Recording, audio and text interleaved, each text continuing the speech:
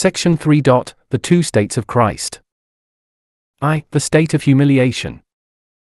1. The nature of this humiliation. We may dismiss, as unworthy of serious notice, the views that it consisted essentially either in the union of the Logos with human nature, for this union with human nature continues in the state of exaltation, or in the outward trials and privations of Christ's human life, for this view casts reproach upon poverty, and ignores the power of the soul to rise superior to its outward circumstances. E. G. Robinson, Christian Theology, 224. The error of supposing it too humiliating to obey law was derived from the Roman treasury of merit and works of supererogation. Better was Frederick the Great's sentiment when his sturdy subject and neighbor, the miller, whose windmill he had attempted to remove, having beaten him in a lawsuit, the thwarted monarch exclaimed, "Thank God, there is law in Prussia." Palmer, Theological Definition, 79, God reveals himself in the rock, vegetable, animal, man. Must not the process go on? Must there not appear in the fullness of time a man who will reveal God as perfectly as is possible in human conditions, a man who is God under the limitations of humanity? Such incarnation is humiliation only in the eyes of men. To Christ it is lifting up, exaltation, glory, John 12 verse 32. And I, if I be lifted up from the earth, will draw all men unto myself. George Harris, Moral Evolution, 409. The divinity of Christ is not obscured, but is more clearly seen, shining through his humanity. We may devote more attention to the A. Theory of Thomasius, Delitzsch, and Crosby, that the humiliation consisted in the surrender of the relative divine attributes. This theory holds that the Logos, although retaining his divine self-consciousness and his immanent attributes of holiness, love, and truth, surrendered his relative attributes of omniscience, omnipotence, and omnipresence, in order to take to himself veritable human nature. According to this view, there are, indeed, two natures in Christ, but neither of these natures is infinite. Thomasius and Delitzsch are the chief advocates of this theory in Germany. Dr. Howard Crosby has maintained a similar view in America. The theory of Thomasius, Delitzsch, and Crosby has been, though improperly, called the theory of the kenosis, from emptied himself, in Phil 2:7, and its advocates are often called kenotic theologians. There is a kenosis of the Logos, but it is of a different sort from that which this theory supposes. For statements of this theory, see Thomasius, Christi Person and Work, 2:233-255, 542-550, Delitzsch, Biblisch Psychology, 323-333, Howard Crosby, in Bap Quor. 1870:350-363, a discourse subsequently published in a separate volume, with the title, The True Humanity of Christ, and reviewed by Shedd, in Pres Reverend, April, 1881:429-431. Crosby emphasizes the word, became, in John 1 verse 14, and the word became flesh, and gives the word, flesh, the sense of man, or human. Crosby, then, should logically deny, though he does not deny, that Christ's body was derived from the Virgin. We object to this view that A. It contradicts the scriptures already referred to, in which Christ asserts his divine knowledge and power. Divinity, it is said, can give up its world functions, for it existed without these before creation. But to give up divine attributes is to give up the substance of Godhead. Nor is it a sufficient reply to say that only the relative attributes are given up, while the immanent attributes, which chiefly characterize the Godhead, are retained, for the immanent necessarily involve the relative, as the greater involve the less. Liebner, Jahrbuch F. D. Thiel, 3:349-356, is the Logos here? But wherein does he show his presence, that it may be known? Hayes, Hutterus Redivivus, 11th ed., 217, note. John Caird, Fund. Ideas of Christianity, 2:125-146, criticizes the theory of the kenosis, but grants that, with all its self-contradictions, as he regards them, it is an attempt to render conceivable the profound truth of a sympathizing, self-sacrificing God. B. Since the Logos, in uniting himself to a human soul, reduces himself to the condition and limitations of a human soul, the theory is virtually a theory of the coexistence of two human souls in Christ. But the union of two finite souls is more difficult to explain than the union of a finite and an infinite. since there can be in the former case no intelligent guidance and control of the human element by the divine.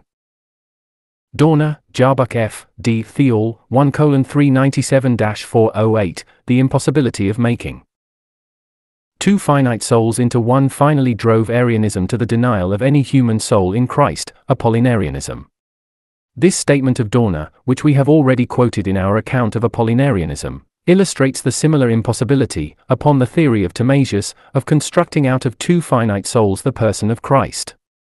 See also Hovey, God with Us, 68.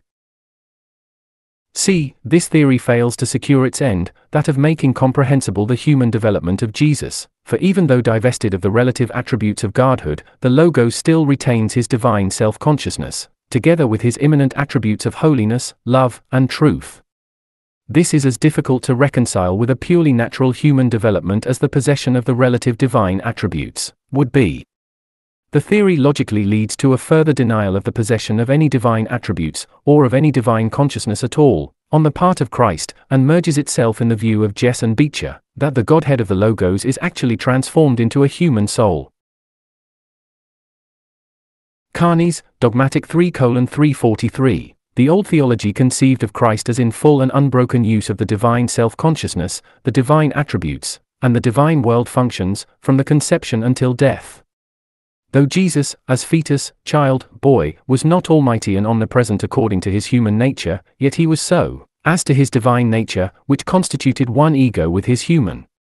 Thomasius, however, declared that the Logos gave up his relative attributes during his sojourn in flesh.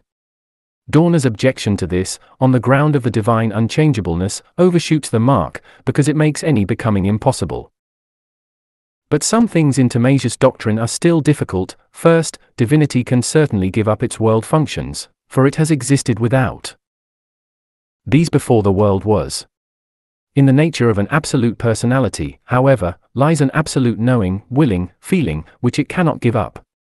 Hence Phil 2:6-11 speaks of a giving up of divine glory, but not of a giving up of divine attributes or nature. 2d. Little is gained by such an assumption of the giving up of relative attributes, since the Logos, even while divested of a part of his attributes, still has full possession of his divine self-consciousness, which must make a purely human development no less difficult. 3d. The expressions of divine self-consciousness, the works of divine power, the words of divine wisdom, prove that Jesus was in possession of his divine self-consciousness and attributes. The essential thing which the kenotics aim at, however, stands fast, namely, that the divine personality of the Logos divested itself of its glory, John 17:5, riches, 2 Corinthians 8:6, divine form, Phil 2:6. This divesting is the becoming man. The humiliation, then, was a giving up of the use, not of the possession, of the divine nature and attributes. That man can thus give up self-consciousness and powers, we see every day in sleep. But man does not, thereby, cease to be man. So we maintain that the Logos, when he became man, did not divest himself of his divine person and nature, which was impossible, but only divested himself of the use and exercise of these being latent to him, in order to unfold themselves to use in the measure to which his human nature developed itself, a use which found its completion in the condition of exaltation. This statement of Carney's, although approaching correctness, is still neither quite correct nor quite complete. B. Theory that the humiliation consisted in the surrender of the independent exercise of the divine attributes. This theory, which we regard as the most satisfactory of all, may be more fully set forth as follows. The humiliation, as the scriptures seem to show, consisted a. in that act of the pre-existent Logos by which he gave up his divine glory with the Father, in order to take a servant form. In this act, he resigned not the possession, nor yet entirely the use, but rather the independent exercise, of the divine attributes. John 17:5, Glorify thou me with thine own self with the glory which I had with thee before the world was, Phil 2:6, 7, who, existing in the form of God, counted not the being on an equality with God a thing to be grasped, but emptied himself, taking the form of a servant, being made in the likeness of men, 2 Corinthians 8:9. For ye know the grace of our Lord Jesus Christ, that, though he was rich, yet for your sakes he became poor, that ye through his poverty might become rich. Pompilia, in Robert Browning's The Ring and the Book, Now I See How God is Likest God in Being Born. Omniscience gives up all knowledge but that of the child, the infant, the embryo, the infinitesimal germ of humanity. Omnipotence gives up all power but that of the impregnated ovum in the womb of the Virgin. The Godhead narrows itself down to a point that is next to absolute extinction. Jesus washing his disciples' feet, in John 13 verses 1 to 20, is the symbol of his coming down from his throne of glory and taking the form of a servant, in order that he may purify us, by regeneration and sanctification, for the marriage supper of the Lamb. B. In the submission of the Logos to the control of the Holy Spirit and the limitations of his messianic mission, in his communication of the divine fullness of the human nature which he had taken into union with himself. Acts 1 verse 2, Jesus, after that he had given commandment through the Holy Spirit unto the apostles whom he had chosen. 10:38, Jesus of Nazareth, how God anointed him with the Holy Spirit and with power. Hebrews 9 verse 14, the blood of Christ, who through the eternal Spirit offered himself without blemish unto God. A minor may have a great estate left to him, yet may have only such use of it as his guardian permits. In Homer's Iliad, when Andromache brings her infant son to part with Hector, the boy is terrified by the warlike plumes of his father's helmet, and Hector puts them off to embrace him. So God lays aside that glorious form, that light unsufferable, and that far-beaming blaze of majesty. Arthur H. Hallam, in John Brown's Rab and His Friends, 282, 283, revelation is the voluntary approximation of the infinite being to the ways and thoughts of finite humanity. C. In the continuous surrender, on the part of the God-man, so far as his human nature was concerned, of the exercise of those divine powers with which it was endowed by virtue of its union with the divine, and in the voluntary acceptance, which followed upon this, of temptation, suffering, and death. Matt. 26:53, thinkest thou that I cannot beseech my Father, and he shall even now send me more than 12 legions of angels? John 10:17, 18, therefore doth the Father love me, because I lay down my life, that I may take it again. No one taketh it away from me, but I lay it down of myself. I have power to lay it down, and I have power to take it again. Phil 2:8, and being found in fashion as a man, he humbled himself, becoming obedient even unto death, yea, the death of the cross. Compare to Shakespeare, Merchant of Venice, such music is there in immortal souls, that while this muddy vesture of decay doth close it in, we cannot see it. Each of these elements of the doctrine has its own scriptural support. We must therefore regard the humiliation of Christ, not as consisting in a single act, but as involving a continuous self-renunciation, which began with the kenosis of the Logos in becoming man, and which culminated in the self-subjection of the God-man to the death of the cross. Our doctrine of Christ's humiliation will be better understood if we put it midway between two pairs of erroneous views, making it the third of 5.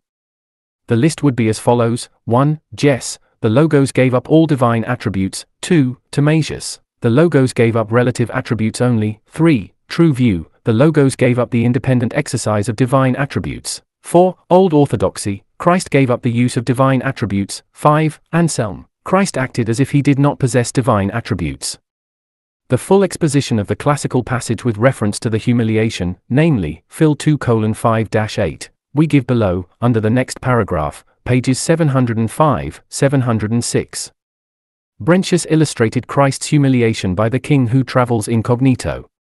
But Mason, Faith of the Gospel, 158, says well that, to part in appearance with only the fruition of the divine attributes would be to impose upon us with a pretense of self-sacrifice. But to part with it in reality was to manifest most perfectly the true nature of God. This same objection lies against the explanation given in the Church Quarterly Review, October 1891:1-30, on our Lord's knowledge as man. If divine knowledge exists in a different form from human, and a translation into a different form is necessary before it can be available in the human sphere, our Lord might know the day of judgment as God, and yet be ignorant of it as man. This must have been the case if he did not choose to translate it into the human form. But it might also have been incapable of translation. The processes of divine knowledge may be far above our finite comprehension. This seems to us to be a virtual denial of the unity of Christ's person, and to make our Lord play fast and loose with the truth. He either knew, or he did not know, and his denial that he knew makes it impossible that he should have known in any sense.